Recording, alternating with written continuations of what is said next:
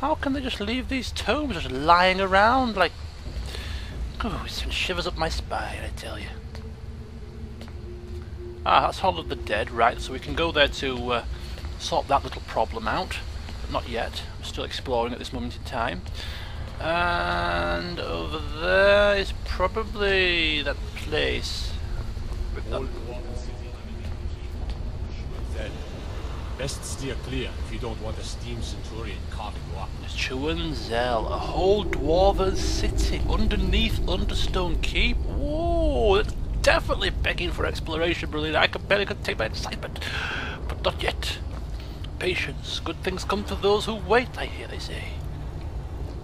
And I shall be waiting just a little bit longer, because there's a few more people I would want to see, a few more places for me to explore, and then we can map out what we plan to do. Look at the statues. I love it.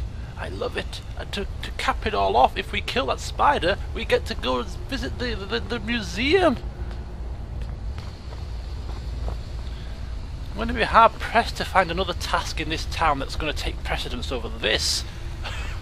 Not a prayer. Even if the Jarl himself asked me to do something, he'd have to take a back seat. So that's the Calcimo's area, an excavation site. So we'll go take the right-hand fork and see what that's all about.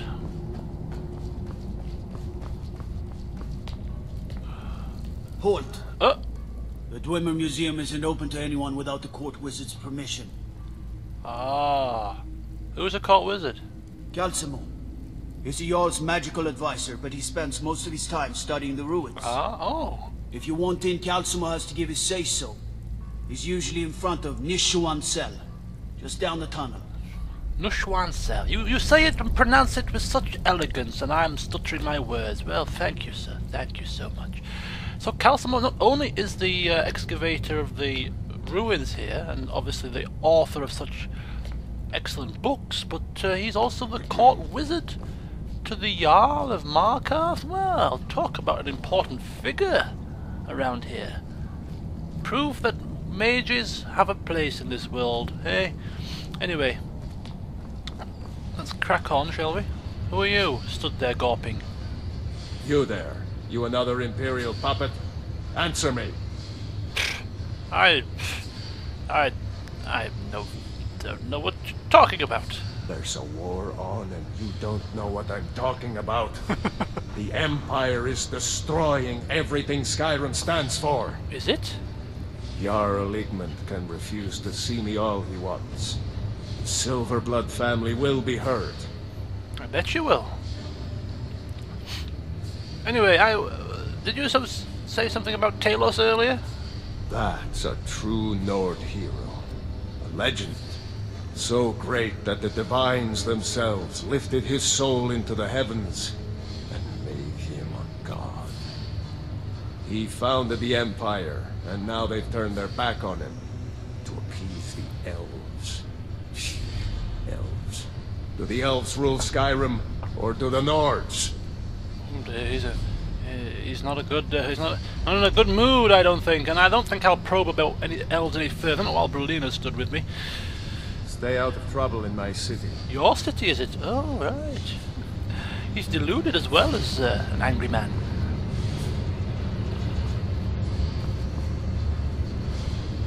Oh, I love this. I love this. Oh, isn't it just a marvel, Berlina? Let's go speak with the Jarl and the steward. No, that can't. My eyes can't be deceiving me here. Falmor here? What the hell are they doing walking around like they own the place? I thought I was saying things. What's this? Daughter of the Niben. Nibene! Nibenu! Nibenai! Hello! I'm the Jarl's personal blacksmith, but that doesn't mean I can't sell you a few pieces for a fair price. Okay, I'll take a look what you got for sale. The finest weapons and armor. Do I have anything to sell to you? I don't think so. Oh, I have one of these. Take one of these. I'll keep one to see if I can smith it. Oh, an ebony armor as well, but you don't have enough gold, so bye. So, the Jarl's personal blacksmith. Let's have a look up here. Probably the Jarl's personal... You're trespassing here. You better clear out. Oh, excuse me, excuse me. Excuse me. Oh, look at him pushing his chest out. Mr. Big Man there. Oh, who's this? Oh, I don't even want to speak to a Thalmor. Not unless I really have to. Excuse me. Excuse me. Can I go and see the Jarl, please? Ah, lovely. You? Huh? Who are you to approach the Jarl of Markarth? Who am I? I'm just a traveller. Very well. You may approach the mournful throne, but watch your words. Keep your eyes open. Well, that's great security. Who are you? I'm just a mere traveller. Oh, come on through. I could have a dagger behind my back ready to slit his throat. I haven't liked, but... Oh, this looks like a stewardy type. I'm Igmund's uncle, as well as his steward. Oh, steward and uncle. I have a delivery from the hag at the hag's place. What was it called? I can't remember. Anyway, there's a potion here for you. Oh, yes. Thank you. Here you go. Some gold for your assistance. Thank you. And your discretion. Oh, discretion is my middle name. I have many middle names. And you might be the housecarl? As his housecarl, Igmund's security is my chief concern. Good, good, yes, as it should be. Right, I bow my head to you, my imperial jarlness. Can I speak to you? You speak to Igmund, son of Hrolfdir, Jarl of Markarth. Ah. There was an attack down in the marketplace. Did you hear of it? My guards told me. Poor Margaret. And witnesses report that the attacker was shouting some nonsense about being a Forsworn. I want to make things clear.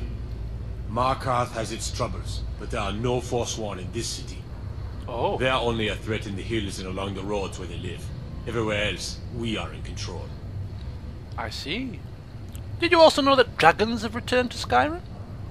Yes, I know. We have some advantages if they come here. The city is built into the mountainside, so it's hard to reach into, even from the skies. And everything is made of stone, even the beds. We'll have no trouble from dragons' fire. Even the beds. You said you have troubles here. Has the war been particularly hard on Markarth? It all started here. Oh. This rebellion. When the Empire lost the Reach during the Great War, we became desperate.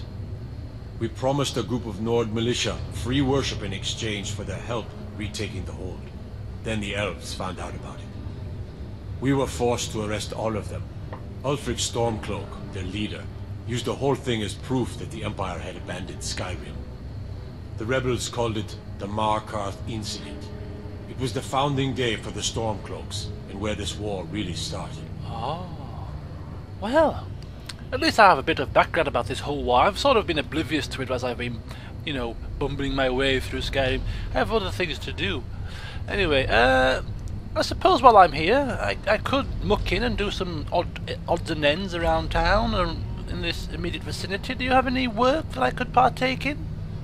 Are you a sellsword? I don't like your kind. No honor, Huh? no loyalty, unreliable. I'm just I can't turn away a potential ally in these times. Let's see if you're better than a common mercenary. My scouts have tracked down one of the Forsworn leaders, hiding out in their blood-soaked camps. Deal with them. Okay. It will be done, although I'm sure I should say no after you've just insulted me like that. I'm offering to help you and you bloody insult me as I stand here. But I shall do it. We will see. Oh, I don't like his tone. Oh. Some more questions about the history. So why did you arrest the Nord militia? The White Gold Concordant. Our treaty with the elves after the Great War forbids free worship of Talos. But that's what we promised Ulfric and his men. It seems foolish looking back, but at the time we were hoping the elves wouldn't find out. So when they did find out, it was either we arrest Ulfric and the militia, or enter into yet another war with the Aldmeri Dominion. The choice was clear. And now, Ulfric threatens the thinly veiled peace we sacrificed so much for. Well, it looks like being Jarl of Markarth is a red headache. So the Empire lost the Reach before. How did that happen? When the Aldmeri Dominion invaded the Imperial City, the Legion all but turned a blind eye to the other provinces. Many of the disgruntled natives of the Reach used the opportunity to depose the Empire and founded what they called an independent kingdom. It was little more than a chaotic uprising, but the Reach was removed from Imperial authority for 2 years before we reclaimed it. But the leaders of the uprising refused our offers of peace. They fled into the hills and became the Forsworn. And so there you have it. The history of this place by the man on the throne. Well, I thank you. I want no mercy for those Forsworn. Understand? Mercy? Do I look like a merciful man? I actually am rather merciful occasionally, but you should see Berlina. She is a heartless woman. Mercy is not her middle name, that's for sure. Right, yes, I cannot believe there's just Falmor walking around here. Dominion is here, and we're watching. Oh, whoop-de-doo. You're watching me. I'm quivering in my wee boots here. A door that needs unlocking. And over here. Ooh, what's this? Am I trespassing here? Ooh! It's the first time I've seen a cook with a proper cook uniform. I have to work, or Anton will rip my head off. Well, don't let me stop you. Is he the chef? Before you say anything, no, I am not from the Reach. You're not from the Reach? No, I'm a Breton from High Rock, and I refuse to be mistaken for a filthy native. I'm a I Breton. don't care if we share the same ancestors. These people are savages. Half of them are forsworn barbarians. And have you seen what they eat? No. What have I done for the gods to take me so far from my beloved Daggerfall? So you're from Daggerfall? Yes, the finest court in all of High Rock. You think politics here or something? Well, we Bretons invented politics. That is where I learned to cook, and where I belong. Not here with all these dogs. Jesus, he's got a chip on his shoulder, hasn't he? Giving Bretons a bad name. Although I wish I could cook half as decent as he probably can. But never mind, I have Berlina here to cook me some food. Oh, steps are handy.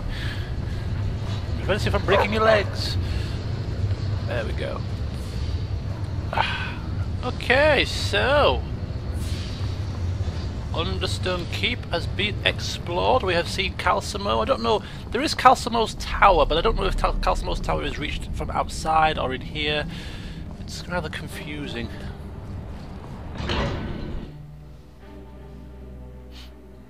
Dwarven ruins are dangerous places to explore because of devious traps and hazardous machinery, as we have witnessed before. Especially the machinery, we really do struggle against the machinery.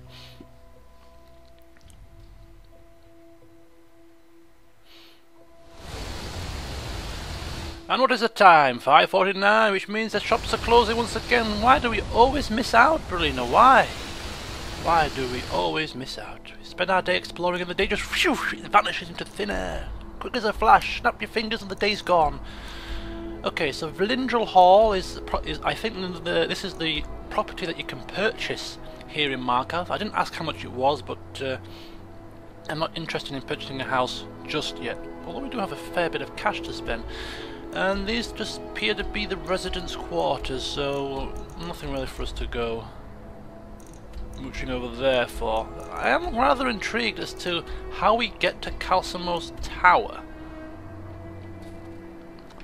Hall of the Dead, yes, fair enough, we can get there. Calcimo's Tower and Calcimo's Laboratory. I think Calcimo's Laboratory is where we were, but Calcimo's Tower is a separate entity altogether. And how we get there is, your guess is as good as mine.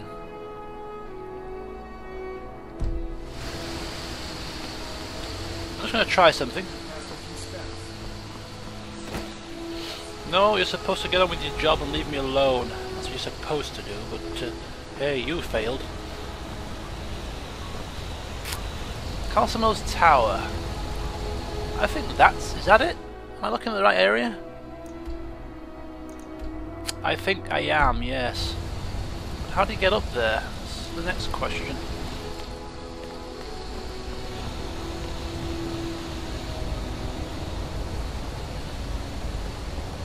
I don't think there is a way up, you know.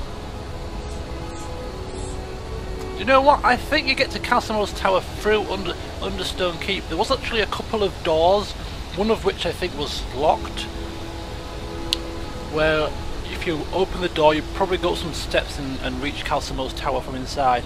There's definitely no way outside to get there. Okay, so let me get my composure back. So we've explored all the locations that we wanted to explore. The prison, the Hag's Cure, Marcas Ruins is shut, Hall of the Dead, Calsamo's Tower, Understone Keep. So we have got a few bits and bobs to do, so we're just going to quickly bring up our journal here and see what's going to be up next on our list. The House of Horrors. Not really interested. Let's have a look at the miscellaneous quests. So, investigate the Hall of the Dead. Definitely something we're going to be interested in. Going here is definitely going to be high on our list of priorities, as in we're going to do this as soon as possible tomorrow. Which means that we need to find ourselves a little quest for us to, it's not going to take too long, that we can just finish off tonight, be back in the inn by midnight, have a couple of drinks, bite to eat and bed, and then tomorrow morning we wake up bright and early and we're going straight to Anzel. I wish I could pronounce it, but I can't, okay? Yeah, I think we're going to continue with the Forsworn Conspiracy. There's some evidence to find. Evidence about Waylin and evidence about Thonar. Now, Waylin, I don't know who he is, but Thonar, I think, is the head of the Silverblood family, is that right? The guy that supposedly runs this city. So we're going to go and take a wee nosy around and see if we can find some evidence to link them to some sort of Forsworn Conspiracy. I think that's how it works. So to do that we need to head over to the district of the residences. And I'm going completely the wrong way.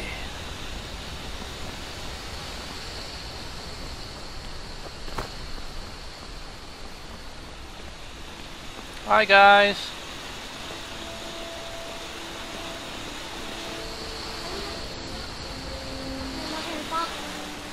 It's good to have ambition. At least you're polite and not like the other children in Whiterun, the little horrors that they are. Anyway, inside the treasury house. Well, I wonder what we're going to find in here.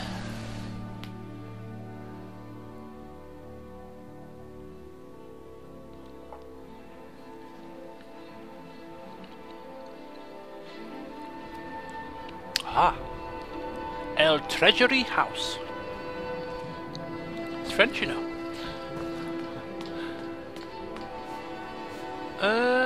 Hello? Is this the bank? For want of a better phrase. The Treasury House is really just for patrons of the Silverblood family. You don't belong here. Ah, really? Well, first of all, lovey, who's in charge around here? You want Thonar Silverblood. He handles all the family business. Yes, If you're here to talk politics, though, you'd want his brother, Thongvor. He spends most of his time in Understone Keep. Ah, I've seen him already. So, well, while I'm here, why not give me a bit of a lowdown on the Silverbloods?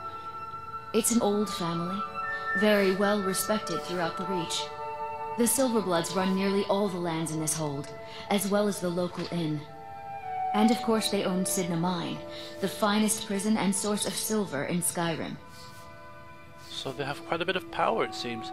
And what kind of patrons do you have? For one, the landowners of the Reach. It goes without saying that they rely heavily on us for our silver and support.